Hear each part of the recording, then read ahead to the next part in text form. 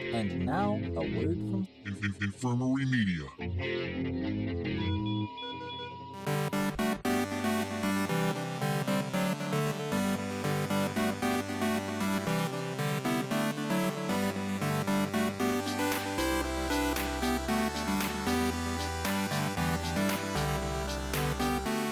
Hey dudes and dudettes, thanks for tuning into this episode of the Be Kind and Rewind podcast, a podcast chock full of everything nostalgic about the 80s, 90s, and more, where we chat with our favorite celebrities about nostalgic VHS days. I'm your host, Carlos, and this episode, I'm joined by the man who's been a comedic puppeteer for a majority of his life through theater, one-man shows, and political satire. We've also watched him as one of our favorite educational characters on TV as Beakman on Beakman's World. So I welcome actor, writer, producer, filmmaker, and puppeteer Paul Zaloom to the podcast. Well, thank you. You are welcome. Thank you so much for taking the time. It's an honor to have you on today. Yeah, I'm happy to be here. Thanks. I see you're very busy. So you're about to make an appearance out in Comic-Con down in Mexico. Is that correct? Yeah, it's called La Mole. La Mole, yeah. Yeah, and I think it's a fan con of some kind. I'm not exactly sure. I haven't done it before, but yeah, it's in Mexico City, and yeah, I'm doing a couple of shows and then meets and greets. And so you've done a lot of Comic-Cons, it seems like. Is that your a go-to for you? I've done a few of them. I did the Dragon Con in Atlanta. That's the only one I think I've done in the States. I've done a couple of furry conventions that were total gas. It sounds like it. Yeah, those people are nuts, man. I had such a good time. They're just crazy partiers and just really eccentric and wild. And the Dragon Con thing was really fun. I ended up doing my puppet show and a Beakman show and a ventriloquist act and all kinds of crap for that one. But in Mexico, I do a lot like Campus Party and Talent Network, and those are more like tech kind of conventions about entrepreneurial stuff and also about coding and hacking, very sort of computer and internet-based conventions. A lot of college students showing up. Well, it seems like the Beakman character is huge in Latin America. Like they blow up every time they see you come into town. Yeah, it's completely off the hook. It's unbelievable. There's just something about that guy with the hair and the green lab coat making direct address, to the kids, looking at the camera, very close to the camera. Something about that appeals to that Latin sensibility. And I just think there's a big, strong emotional connection that people made with a character. Yeah, I mean, you locked me in as a Latin American kid, and so I definitely enjoyed, like you said, having that personal touch, breaking the fourth wall, as they would say, talking directly to the audience. And so, yeah, maybe some of those out there who maybe didn't have, maybe, parents or so, or any sort of guidance that they were looking for, maybe you were that guidance. So they're thanking you in tenfold at this point in time. Yeah, I think there were a lot of latchkey kids, so they'd get home from school, maybe their folks weren't home, or maybe they were, but anyway, they'd watch the show, and kids don't make a big distinction between a face on the TV and a face in the room. It's just all people to them. And the fact that I was so close to the camera and I looked them right in the eyes, that makes a very powerful emotional connection, which, I had no idea of. So when did you start finding out that, the Beakman character is huge down there? Well, when I went to Brazil the first time, and there was a press conference, it was for a publishers convention, and there was a lot of press interest, and I thought that was really interesting. I did a lot of interviews and stuff, but it was the second time I went to Brazil when there was a couple of thousand people in the audience, and they were body surfing some woman who had passed out at the audience, and people were just going crazy. That was when I had my first inkling. And then the first time I went to Mexico, they booked me in an 800-seat theater. And it was just one show. And then they said, oh, we want to add another show. And then they said, oh, we want to add a third show, but we want to do it outdoors. So I ended up playing for like 18,000 people in 3 shows. Oh, man. Nice. Yeah. Rock star status right there. Huge stage. And yeah, it was just like very surreal. So I come home and I'm, back to being nobody, which suits me fine. Because I wore a wig and a hat. A hat. I didn't wear a hat. A wig and a wig. You don't recognize me on the street necessarily because I just look completely transformed. And plus, I'm a lot older now. True. I mean, and don't say you're not a nobody here. You got plenty of Beakman fans out here. People, as soon as I announced that we're going to be chatting, my Twitter blew up. People were they're ecstatic. I love that show. I watch that every Saturday morning. So they're definitely maybe in the woodworks, but they're out there. That's cool. I'm always happy to hear that. That's nice. So we'll get into more Beakman stuff here in a little bit, but I kind of want to just kind of start off with a little bit of your early life stuff. Kind of seems like you've been a puppeteer like your whole life, but there had to have been a point beforehand that you weren't a puppeteer and that you got inspired to do this kind of stuff in puppeteering and acting. So was there a specific performance or anything that really got you inspired into getting to this performance art? Well, I'd always been interested in when I was little, I loved stuffed animals, and there were puppets in the toy store that I always sort of admired from a distance and was curious about, but I don't think I ever had any. We had a couple of Steiff hand puppets, which I guess kind of pegs my social economic class right there, because they're beautiful wool, handmade German toys. And I grew up with them, and they're just gorgeous, beautiful things, and super collectible now. And anyway, I liked the puppets, but I did the school play and all of that when I was a kid.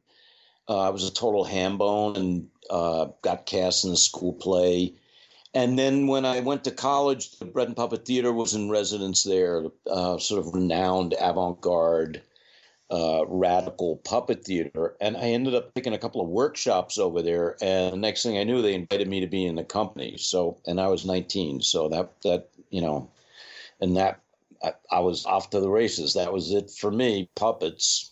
So yeah, pretty young age you got into it. So with the Bread and Puppet Theater, I kind of read up a little bit about them. So I saw that, like you talked about, they're a political radical puppet theater, but they also serve bread and aioli during each performance to kind of get that sense of community. Does that still happen? Yeah. Peter, the director, Peter Schumann, artistic director, founder of the theater with his wife, Elka. He's a baker, and he makes bread out of, it's a rye bread, and it's similar to the bread that he survived on during the Second World War, and many people in Germany did, very basic peasant bread, hand ground, sourdough, handed down for many, many years. His goes back to the 40s, I think, from his mom. And that when they were refugees, escaping the Germans, they would glean individual grains of rye from the fields and then communally bake. And so that's how they survived. It's very nutritious bread. You can imagine a rye grain that's hand ground with sourdough. It's pretty hearty. Got to have good teeth. Sounds like it. Yeah, I got some good chompers. So his thing was theater should be as basic and nutritious as bread, not the crap bread we, Wonder Bread, but real bread. All the sugar-filled bread and everything we got over here. Yeah. Right. So that was how that came about. And then, giving bread, it's obviously got resonance with the whole sacrament in the Christian church and all of that. And plus, it's just nice to give people bread. And the aioli, it's got a ton of garlic in it, make them all stinky and send them happy and smelly. No, I'm all for it. I'm all for the bread and everything. So I like the sense of community. So what kind of shows were you part of? You guys were creating your own, puppets from scratch and creating shows out of that? Yeah, he's kind of a neo-German expressionist, sculptor and painter. He was trained as a dancer and a sculptor. So he put the two together, dancing sculptures, puppets. And so that's his shtick, and very much influenced by the German expressionists and the new objectivity movement in Germany from 1910 to the Second World War. But artists like Emil Nolde or Beckman, Max Beckman, and Otto Dix, George Gross, a school of art which I am a gigantic fan of myself, in fact. Well, cool. And then I also read out that you making it a family thing. Is it your daughters were a part of it now, doing some of the touring? Is that right? Well, no, she never went on tour, but I was the ringmaster of this giant puppet circus that we used to do every summer. Okay. And we continue to do, but on a smaller scale. And I go back every year and work on that. But I was the announcer, and then for a few years she helped me announce. We did it together, and then my granddaughters have been in the show too. It's generational now. You got a legacy going on now at the Bread and Puppet Theater. Yeah, when I was a skinny ass hippie fool, and age 19, I never would have imagined that I'd be the first of 3 generations that would be in shows there.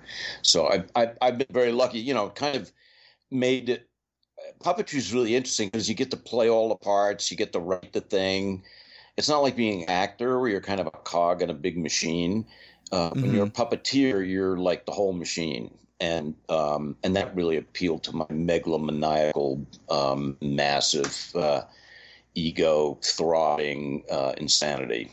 Well, then that meant you had to go solo at some point, right? So that's why it led you to your one-man shows that you start developing. You did like over 11 of them, is that right, or more than that? I think I counted them, and I think there's 15 or 16. I don't remember.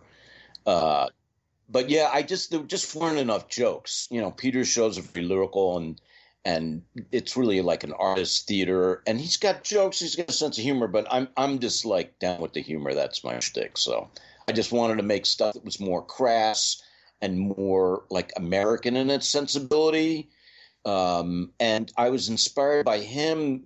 He used like a chair as a puppet in a show. And I grew up loving art and loving Klaus Oldenburg and the sculptor, and just sort of descended from the whole Marcel Duchamp found object thing.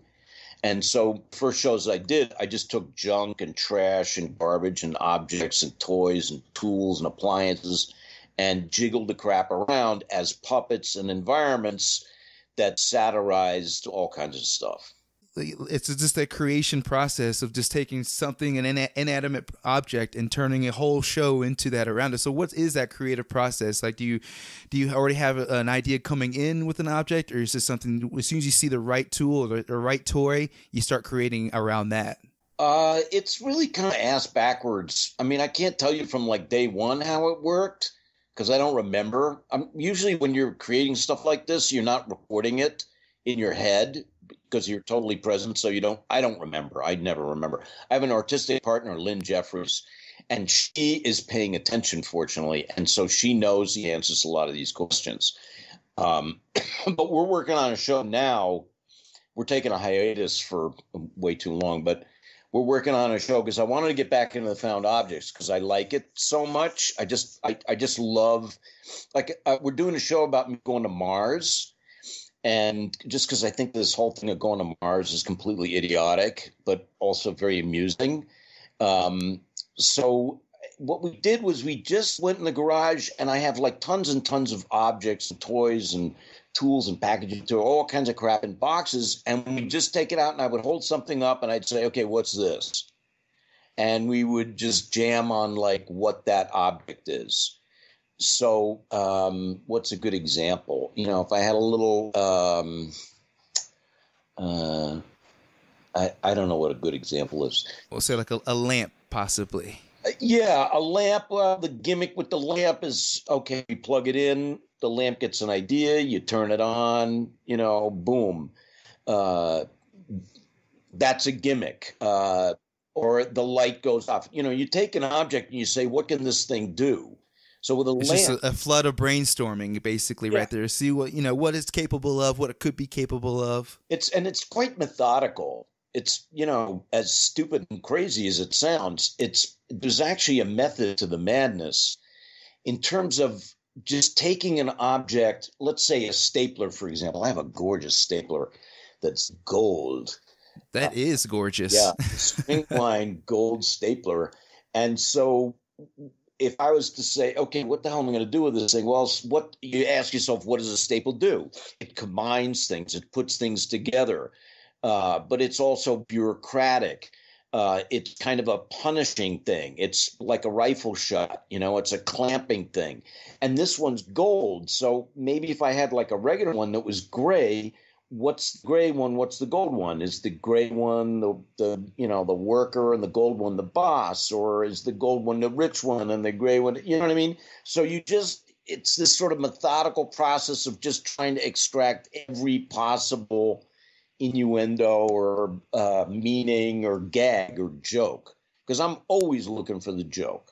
It's like any comedian, we're always looking for jokes. We're just trained that way. We're always looking for shit that's funny. Exactly. You got to find that other angle to everything. No, it's totally understandable. And so, yeah, that kind of gives a little insight, like you said, just taking a stapler and then, you create from there. And then also you talked about your more recent one. So you're creating one where you guys are going to Mars. Is that one in the works? Do you have any idea maybe when it'll be done or when you're looking to get it out? I would say in probably a little bit more than a year. And I don't think I'm going to take it on the road. I think I'm going to want to make videos because it's kind of on a scale of toy theater. I have this current show that I've been touring called White Like Me, a honky-dory puppet show, which is where I use a toy theater. A toy theater is like a miniature proscenium theater with a front curtain, that goes up and down. And so I perform in that thing, but it's so small, we need to video project it so the audience can see what the hell's going on. And I just love the curtain. The curtain's like the best thing in the theater. The curtain going up and down is always the best part of the show. It's like, wow, the curtain went up. That's so cool. It's all downhill from there.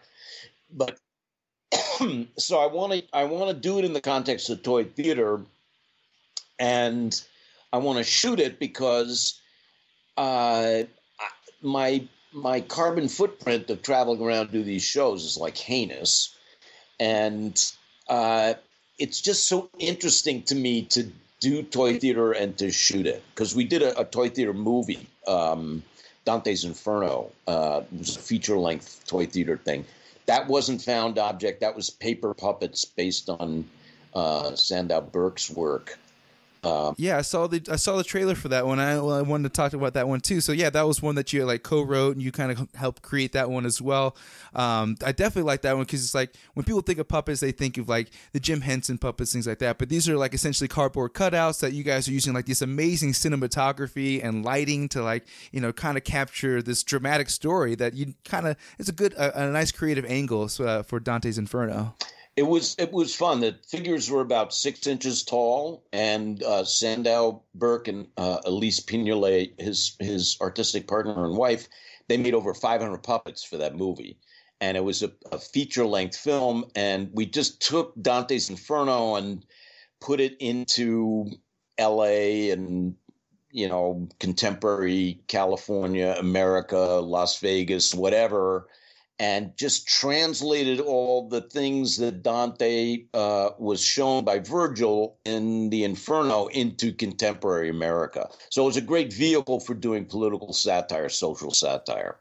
It was, and from watching the trailer, I definitely want to check out the full length. So you got my attention with that one, and then the other one you did too was In Smog and Thunder, the Great War of Californias. That one was a little bit different, it was more of a kind of was just a plates. So it was kind of like a sketch plates, or I guess you can describe it. That was I did that with Sandow Burke prior to doing the Dante's thing, and we worked with the director Sean Meredith, and basically what happened was Sean just scanned all these paintings, and then we showed the paintings and made a narration that went along with the paintings. And what the conceit was, Sandow Burke is he's a figurative painter based here in Long Beach. And he does a lot of different, really interesting work. He's a really amazing painter. And he had done a fictional war between San Francisco and L.A. happening in contemporary times. And he got inspired to do this because he has a gallery up in San Francisco, Catherine Clark. And he would go up there for an opening, and afterwards he'd go out with some local artists, and they'd go to a bar and have drinks. And they'd say, so, where are you from? And he'd say, oh, I'm from L.A. And then they would go off, how they do up there in San Francisco. They just have this inferiority complex, and they have to like wail and moan about how much L.A. sucks because they're just, it's the ant and the elephant. And I love San Francisco. It's a great place to visit. I mean, I don't know who the hell would want to live there, but it's you got to be nuts. If you can afford it, yeah. If you can ever afford it, yeah, try it. No, it's a great town. There's a lot of great people, and I really do love it there. But, so there's this rivalry, and he thought, oh, I'm going to do something about this. So he made this fictional war between these two cities, and it was a way to send up a lot of cultural archetypes and a lot of cliches and just use as a means to make political and social satire. So what happened was he said he was going to combine, there were like three elements to the show. It was a big ass show. It had sculptures and, these giant paintings. And he said, oh, let's do an audio tour for the Laguna Art Museum. And I said, yeah, let's do it. And they weren't into it. But we did a test recording for 5 minutes, and they went crazy. And so we did the audio tour. They put it in the catalog. They actually made a CD and put it in the catalog. And then he said, let's make a film. So that's what we did, and it was a hell of a lot of fun. So where can we find these, the full-length versions of these? Are these on your website, or are these for purchase, or anywhere, or streaming? Yeah, I really don't know.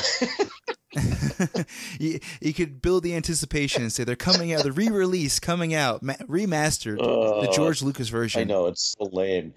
When I was young, I was all over the publicity and all over that stuff. But the older I get, and with the internet, I just want to crawl in a hole and hide, because it's just the internet is like being naked.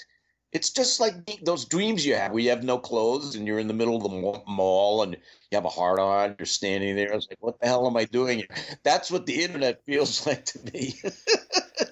Very vulnerable, yes. So, and I'm not as entrepreneurial as I used to be. So I think in Smog and Thunder, there are physical CDs around, and I have a bunch of them. But I actually don't know how you get a hold of it. And the same with Dante. And Dante was on Netflix for a while, but I know it's totally lame.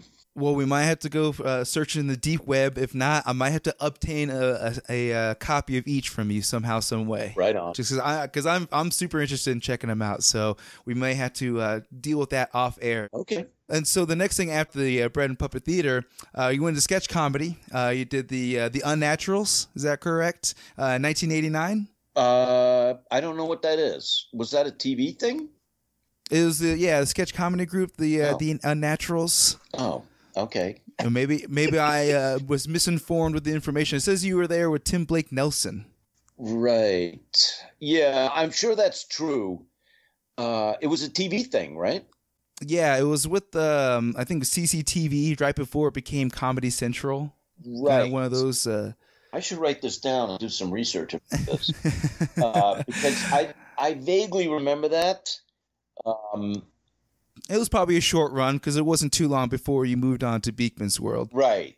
I mean, I also did a pilot with Jim Henson for something, I think it was called Inner Tube, where I did some of my found objects for that thing, and that never panned out. It didn't get picked up. I also did a kids show pilot, I think, with the local PBS station in New York with Fred Newman, the guy that does the sound effects on that on the show on National Public Radio. Yeah. Anyway, so yeah, I had a few of those one off. So I'm rekindling some memories in there for you about the Unnaturals. Yeah, and we also I was in a comedy group with three other people called the Aardvark, and that's what I was living in Vermont, and it motivated us to move to New York to try to become rich and famous or whatever. And so we were an improv comedy group. We didn't take suggestions. We just improvised the acts, and the audience didn't know it. They had no idea we were improvising. So it's like the worst idea in the history of theater to like improvise without telling the audience. Because the whole benefit of improvisation is the audience is like, wow, they made that up on the spot. But to make it up on the spot and not tell the audience is like, wow, this sucks. Why didn't these guys like write something better? So idiotic. You gotta try new things here and there. So, but well, like we said, it wasn't long though. While you're doing all that, you moved on to Beakman's World in 1992.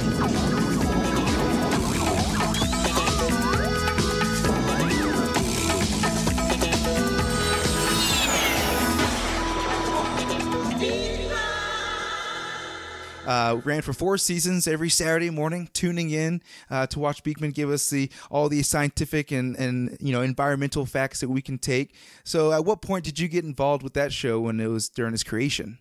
Well, the guy who directed the show, a guy named Jay Dubin, is a New York guy who I had met through the old school Quaker, Jewish, communist summer camp network, which exists on the East Coast.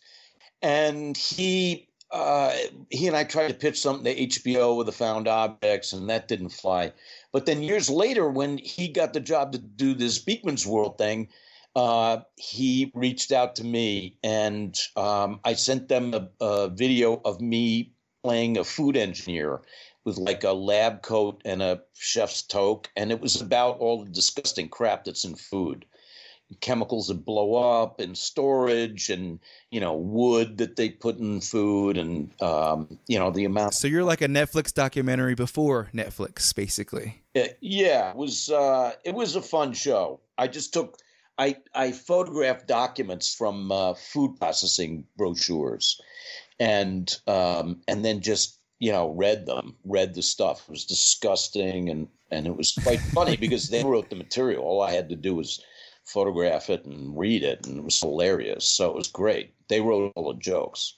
So anyway, the Beakman's World was based on a comic that was written on Mac. It was the first one that was written on a Mac, and it was syndicated in 300 plus newspapers. And the conceit was kids would write into this scientist, and the scientist Beakman would answer the kids' questions in the comic.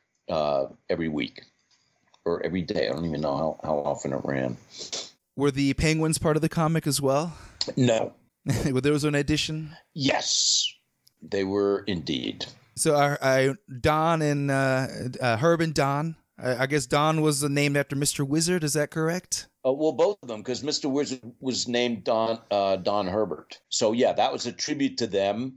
And the Mark Ritz, who played Lester the Rat, he and I are both puppeteers. I mean, his family was a company of puppeteers, the Ritz Family Puppets, where they performed on The Tonight Show and all kinds of stuff. So he was hired to do a rat puppet on the show. And Jay said, "Oh, what do we need a puppet for? It's just you're going to cut to this like fur ball, and it's just going to do verbal jokes. That's lame. If we have a human in a rat suit, he'll be able to hold stuff and do things, and we'll be able to use him actively instead of just cutting to him." So he thought he was hired as a puppeteer, and he shows up, and it's like, "No, you're in a suit." Shows up in sweatpants and t-shirts. Like, actually, we're going to need you to get in the costume today. Yeah, and he was great. He was amazing. Oh yeah, definitely enjoyed Lester. He always added a little extra fun to every episode.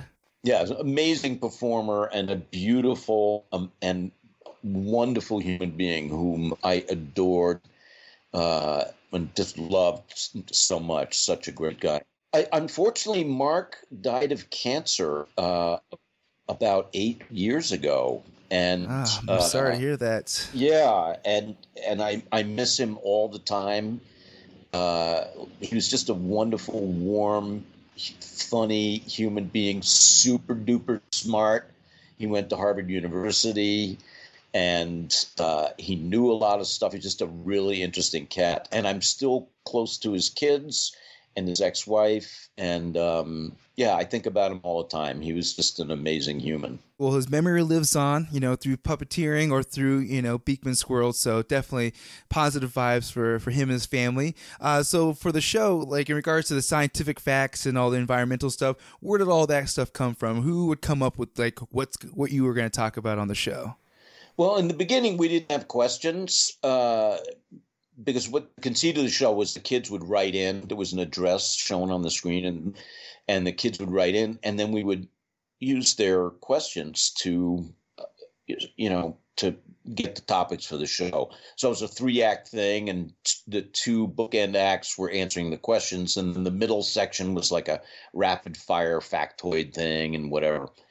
So we really did get the ideas from the kids writing in and asking the questions. And we covered a lot of sort of basic science stuff that you would think.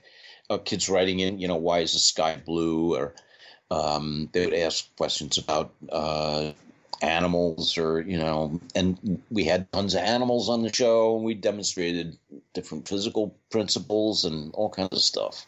Any off the wall letters you get from kids? You're like, I don't even know how we could even answer this one. Well, they did ask.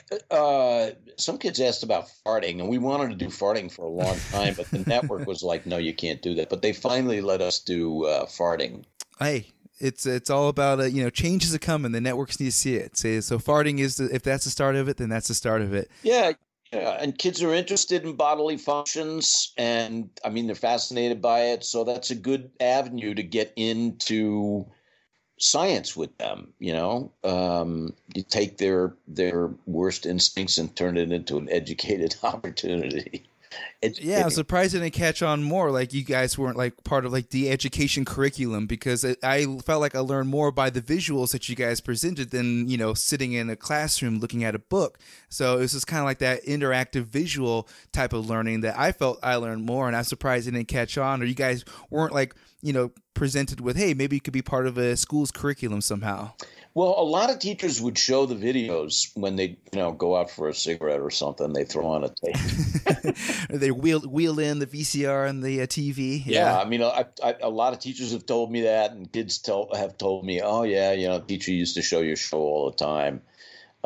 We figured, we were partners with teachers and parents, schools, with librarians. We're just part of the picture. I mean, school is going to be dry sometimes, and there's going to be just, you got to do the heavy lifting. And we just came at it from a different direction. So I think it's part of this constellation of ways that we all can learn stuff. And definitely. What's interesting is over 50% of the audience in the States was adults. And, adults are getting up at like 7:30 in the morning on a Saturday to watch a show. And I didn't understand why until a friend of mine said, oh, yeah, I watch the show because I know I'm going to understand the science because it's a kid's show. So you have this subject that people see as being inscrutable and really difficult. And because it was written for kids, adults who were science reluctant or afraid would watch the show because they knew, oh, it's for kids. I'm going to get it. It was a nice option on Saturday mornings. And, like you said, older adults were watching it, getting their kids up to watch it. They're enjoying science in the morning. So I'm sure, like you said, just getting a variety of fans, adults through kids who've enjoyed the show throughout the years. So another thing to talk about Saturday mornings, another one that we also enjoyed on Saturdays was Bill Nye, the Science Guy. And I know you guys had a little bit of beef in the past before, or at least he's mentioned things about you in the press. So have you guys had a chance to squash that at all or speak with each other? I have done. I've met him one time in a hotel lobby, I think, and we did Science Friday together once. I don't know if you're referring to him. He said a couple of times that he was a real scientist and I was just a performance artist or an actor or whatever. I never really responded to that. I have no beef with that guy. I think it's more recess beef, like us kids on the recess are like, oh man, Bill Nye versus Beakman. Like, what would happen? Who would win? It's one of those kind of, I think, us kids create it more than like it actually happens type of situation. Yeah. That's probably true. We probably had more influence on the rumors and everything than what actually unfolded. But yeah, it was always kind of a mystery of always just like, putting you two together, the two science guys together. Right. Yeah. I think a lot of people viewed it as a rivalry, and I just don't care about stuff like that. Life's too short. Who cares? Yeah, of course. You know, it's like when people talk about Marvel versus DC, it's like none of it matters. Everyone's having a good time. We're all being entertained. Let's enjoy it. So yeah, I agree. We should always just approach it that way. So maybe one day we'll see you guys on a show together, doing some science projects together soon. So we'll see. But last few things here about Fort Beakman's World is we actually have some fan questions. Some people from Twitter have reached out. They want to ask you a few questions before we get to the last part of the podcast here. So getting into the Twitter questions, the first one is from Retro 80s Trivia, and their question is about the Penguins. Were Herb and Don hard to work with? Well, I actually, when we shot their stuff, that was all shot in like in a group. So in other words, we would, once we got rolling, they would try to have 5, 6, 7, 8 episodes written at a time, and then take the episodes and chop them up into what location it takes place. So if there's Art Burns, the cook, and we're in the kitchen, I need to be in a costume, they would break those out and we would shoot all of them for a few episodes. So same with the Penguins. And actually Mark Ritz, who played Lester the Rat, he operated one of the Penguins. He manipulated it because, like I said, he's a puppeteer. I could have done the other one, but I was in like 90% of the shots already.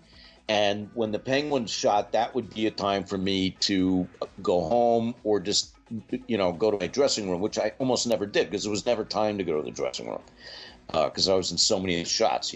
We just eat on the set and all the rest of it. And the guys that did the Penguin voices were this partnership of two guys that did voiceovers that were super famous for it.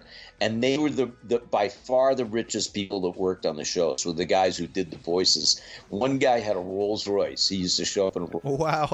Yeah, it was wild. This is Rolls Royce in his sweatpants to do some voiceover.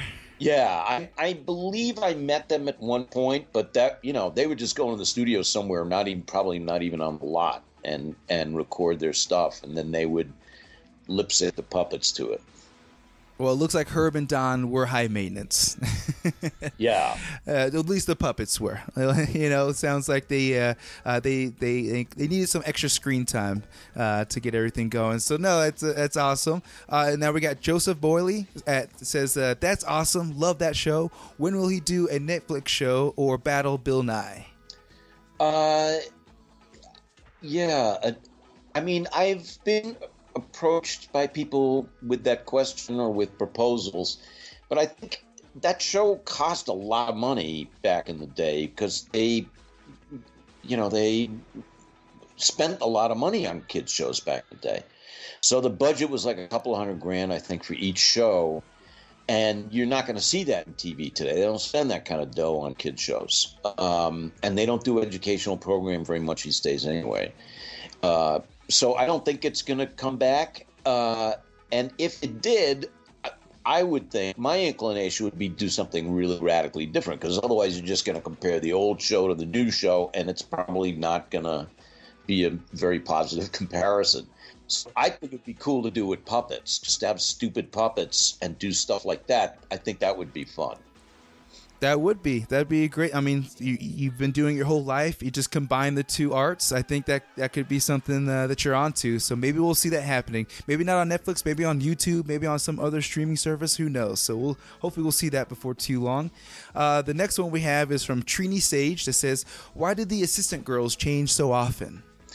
Well, the first one, Alana Ubach, she was in the first 26, I think, episodes, and she made a decision to move on and do other stuff, which was a shame because she was really great, and I think it would have been great for her to stick with the show for the duration. But, it was a career choice for her. And then Eliza Schneider was on the show for a while, and then we had Santa Moses play.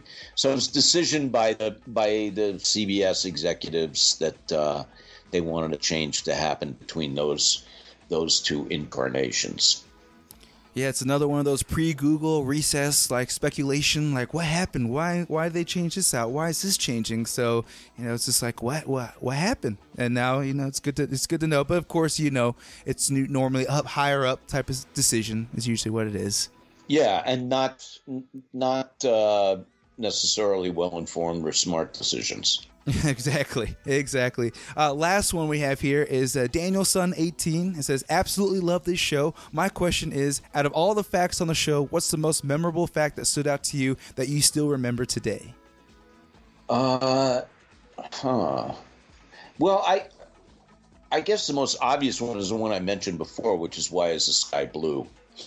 And I found that really interesting. And it's because the blue part of the spectrum bounces off dust and moisture particles in the atmosphere, and that bouncing blue light makes the sky blue.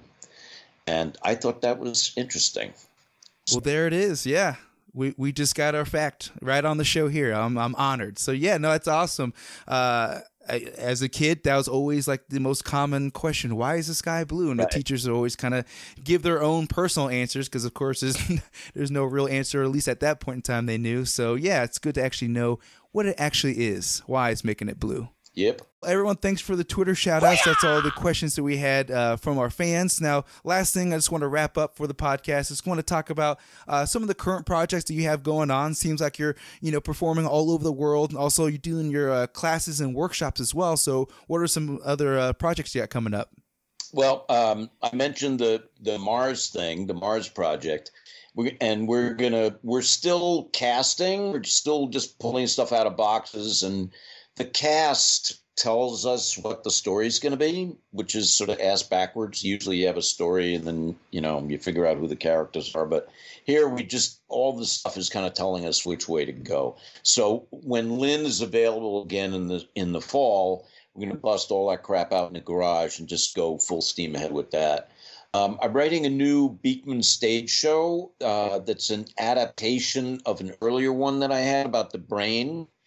Because I'm really interested in neuroscience, and I just actually am in the middle of writing a shtick where I use audience volunteers to replicate an experiment that was done with mice and their gut microbiome. So you're gonna are they running through a little maze trying to get to the cheese? We're actually going to cut them open with a big knife, and blood's going to come spurting out. So, beautiful. Yeah, the gag with the blood is it's like, 20 or 30 feet of red silk, and silk compacts, so it goes into the mouse's stomach, and I pull the red fabric out, and it's blood all over the place. So we'll have to see if it works or not. Well, cool. So we have those projects, and then hopefully maybe one day we'll see remastered versions of Dante's Inferno out there on streaming or somewhere else. Yeah, we actually have a subtitled version in Spanish too, and it would be great to find a platform. I mean, I'd just like to have it out there and play these things on the internet, but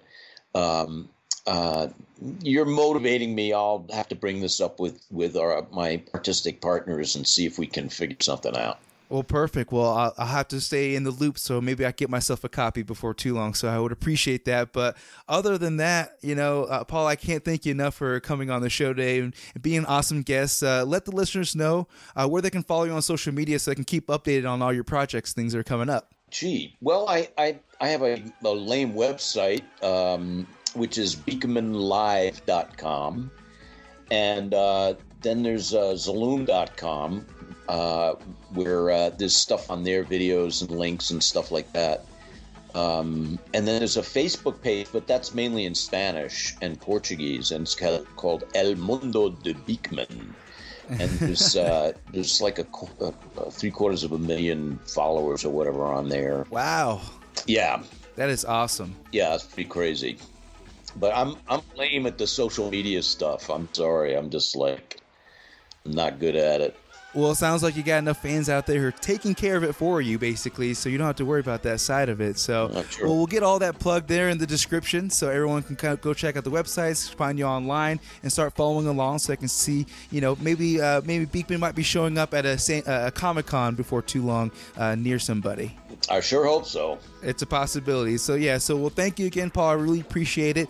Thanks, everyone else, for tuning into this episode of the Be Kind and Rewind podcast. Subscribe and rate us on all podcast apps, including Spotify, Apple Podcasts, iHeart Radio, YouTube, and Infirmary Media Podcast Network. Also, follow the podcast on Facebook, Twitter, and Instagram at Be Kind Rewind Pod for all of your nostalgic needs. So, thanks, and be excellent to each other.